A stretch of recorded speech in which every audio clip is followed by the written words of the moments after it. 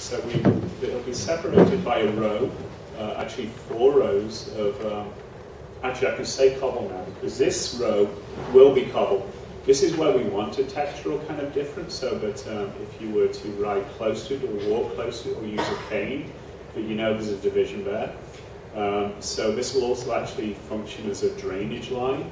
So the water as it shoots off from our to-go will roll into this, but then it will give us what I call a subtle separation, because of course we don't want to have fences or barriers in the streets, but we want people to understand where they should be cycling and ideally where they should be walking.